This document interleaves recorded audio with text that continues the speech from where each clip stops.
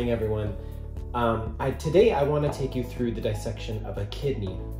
So you'll notice I actually have 4 different kidneys here, all from different animals.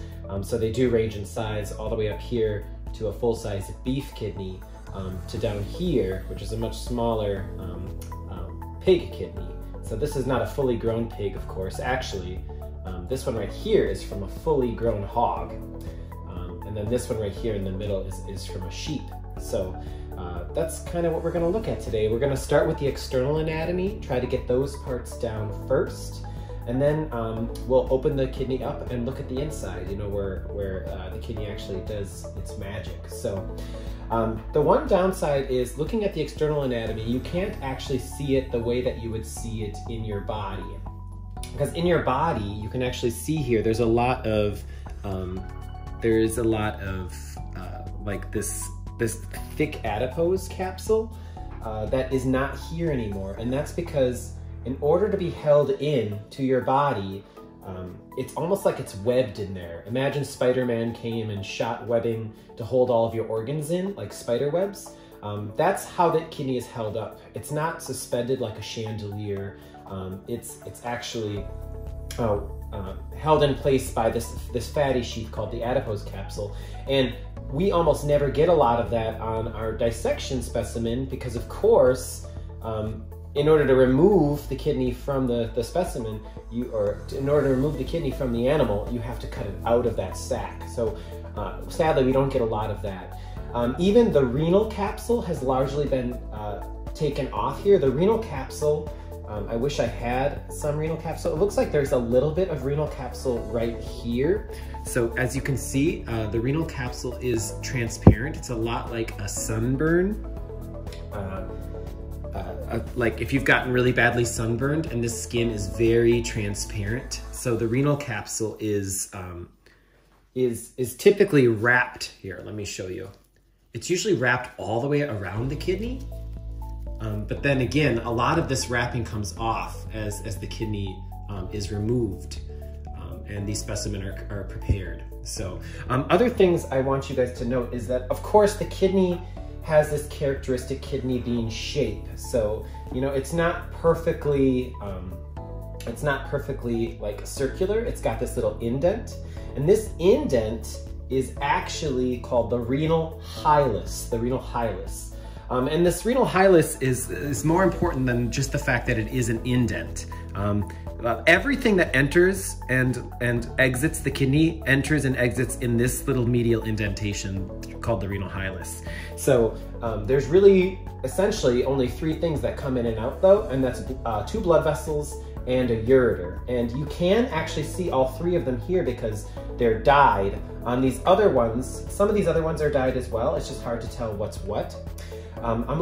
Let me start with the smallest kidney here for you first. So as you can see, there is this really long cord, and I've had kids put down hilarious interpretations of what this cord is, to the point where some people tell me it's the umbilical cord, but of course it's not the umbilical cord because this is not a little baby fetus, this is a kidney. So this right here is actually the ureter. The ureter is that long muscular tube that carries urine from the kidney itself down to the urinary bladder. On the average person, it's about 1 foot long. And there are also, again, supposed to be 2 blood vessels. You just can't see them here, but notice this ureter does attach to at the renal hilus. There's 2 blood vessels that come in and out of the kidney as well. One of them is blue and one of them is red. So this red blood vessel, you can see it's dyed red here, that enters the kidney. That's called the renal artery. And that's bringing in oxygenated, that's why it's red, it's oxygen rich. It's bringing in oxygenated but dirty blood. And when I say dirty, I use that term sort of loosely because the blood that's actually coming into the kidney is not that dirty. Blood as it comes into the kidney is about 1% waste. 99% of that blood is just clean. But your kidneys are constantly removing that 1% waste nonstop every second of every day for your whole life. And then as that 1% waste products are taken out, it comes back around and it exits the kidney through this blue renal vein. And the renal vein is, again, it's blue because this is really, really resource intensive. So not only is it removing the quote unquote, you know, waste products from the blood, but it's also using up a lot of oxygen because this is a hugely energy intensive process. As a matter of fact, I often tell my food and exercise science students, you know, if you really want to lose weight, one of the best things that you could do to lose weight is just drink a ton of water all day long. Of course, you'll be taking a lot of trips to the bathroom break, and that doesn't, you know, that doesn't hurt as far as extra calorie burn for the steps. But the biggest reason that's super effective is because your kidneys are just burning lots and lots of calories constantly. And if you're flushing more and more blood through them to be cleaned, they're working harder and harder. So, all right, now let's look at a couple other things about the kidney. I'm trying to think. So I don't think there's any other external anatomy things that I can really talk about. Just the HILUS, the adipose capsule, which remember is very, it's practically invisible. And then the adipose capsule, which is the fatty capsule, and then the renal capsule, which is this invisible layer. So if we were to open up the kidney, and I left one of them here uncut for you. I'm gonna show you that. I'm gonna show opening one up. I usually tell kids to open up, you know, cut the kidney in half, coronally, and remember the kidney would be sitting inside of your body like this. So this is the front and then this is the back, or depending, you know, if this is on the opposite side, you know, maybe this is your left kidney and this would be your right kidney, because, you know, otherwise they're pretty symmetric, other than the fact that, remember, the right kidney is slightly lower than the left because it has to make room for the liver. I always tell kids, try to cut it as best you can, straight down the hilus, so that you're separating the front from the back. Remember, again, that type of cut is called a coronal or frontal cut, separating the front from the back. Now, there's a reason I don't typically cut these small ones. It's because when we open them up, right? So when I open this kidney up, right, it's really not very impressive on the inside. You can see this like white section in the middle, but it's not dyed. This kidney isn't dyed. I mostly got these smaller kidneys just so you could see the ureter fully attached, and I think it gives you a little bit more more perspective on what the kidney looks like. So I want to instead look at these bigger kidneys for a moment. So these I have already cut open coronally. And you'll notice that there's some really interesting similarities and differences amongst all of them. But the first thing I want to talk about are the main regions. So there are three primary regions of the kidney. And actually, I think it's going to go best if I show it on this one right here. There are three primary regions of the kidney. All right, there's this outermost region right here, which is analogous to bark on a tree trunk. And so the word that is used actually means bark, and that is the renal cortex. Let me grab a little probe here just so I can do a better job of pointing it out. All right, sorry. So right here, this is the renal cortex. Now, as we move in, you're gonna notice these really cool, like triangular shapes. This whole region with the triangular shapes is called the renal medulla, medulla meaning middle. And renal, of course, every time you hear the word renal, that just means kidney. So renal medulla literally means kidney middle. All right, so that's this middle layer. And then you have this cavity. Now, it's hard to see that it's a cavity. This yellow stuff, believe it or not, is urine. It's plasticized urine. It's even better in this one. You can actually see the cavity a little bit better in this kidney, which is really cool. So you can see right here, this hardened urine, I pulled out of this side of the kidney so you can really see the cavernous nature of this. This cavity is called the renal pelvis. So the renal pelvis stores urine temporarily before the kidney empties it and it goes down the ureter into the bladder. And your kidney can't store that much, maybe 1/8 of a cup before it's got to empty itself down into the urinary bladder. So I just always think that this dried urine is really cool. Normally students think it's pretty fun to kind of pull that out there, but I do think that this kidney shows a better job of the cavity that is the pelvis. So the pelvis actually is not anything technically, right? I mean, the renal cortex is definitely kidney tissue, but by definition, the renal pelvis is just a space that stores urine.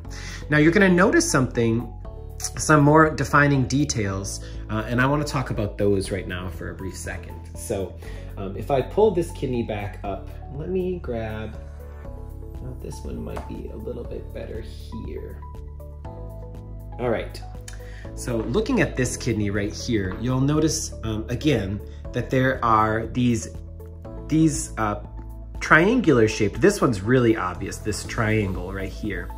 Remember, that's found in the renal medulla section, and because it's triangular, but we have a three-dimensional triangle here, we call this a medullary, because it's in the medulla, a medullary pyramid, right? A three-dimensional triangle is just a pyramid, so this is a medullary pyramid. There's another medullary pyramid here and here. Now you'll notice between the medullary pyramids, there's additional extensions of kidney tissue, and you could see blood vessels in them. These right here are not pyramids. These are things called renal columns. You can always tell the difference between a renal column and a medullary pyramid because of these blood vessels. Now, again, though, that's why, you know, this kidney right here that hasn't been triple injected with that colored dye is almost impossible to determine where the pyramids are and where the columns are, just because it's not color coordinated nearly as nicely. You can see that a little bit on this gigantic kidney here. You could definitely see renal pelvis. All this white stuff is renal pelvis, and you could see some dried urine in here. But I still am having some difficulty. This clearly is a pyramid, right? You could see that triangular shape. And I would assume then there's some column here and maybe some column to the other side. This looks like column actually tissue because I could see some blood vessels in it. But this one's a lot messier than this really awesome kidney that I have here. I just really prefer this one. I've actually kept this kidney for a number of years just because it looks so fantastic. So we clearly have the renal medulla, and then we have the renal, or by the way, sometimes instead of medullary pyramid, sometimes they're called renal pyramids, just so you know. So we got the medullary pyramid and we've got the renal column. All right, and then again, you can see the dried urine on the inside. The one thing I did want to talk about though, is let me go back to this kidney right here. So the renal pelvis, that space that's inside the kidney, the renal pelvis is really interesting because it's not, you'll notice it's not just this beautiful rounded pit inside of the kidney that stores urine. There are these little indentations. And I always make the analogy between, you know, looking at Lake Michigan and then looking at the Bay of Green Bay, right? Lake Michigan would be the entirety of your pelvis in this analogy. But the Bay of Green Bay is kind of where it juts in, right? And you could think of this little piece of kidney tissue as the renal, as like a renal column. Like, so this, or the, you know, Dora Peninsula. So these little bays, these little, ingresses here of the renal pelvis do have a special name. We call this big portion of the bay, you know, right where it's coming in between two different columns or pyramids. We call that a major calyx, C-A-L-Y-X, a major calyx. And then you'll notice it comes in even further in two spots, right here and right here. Those are called minor renal calyxes, but or calyces, I'm sorry. If it's plural, we change it from calyx with an X to calyces. C-A-L-Y-C-E-S.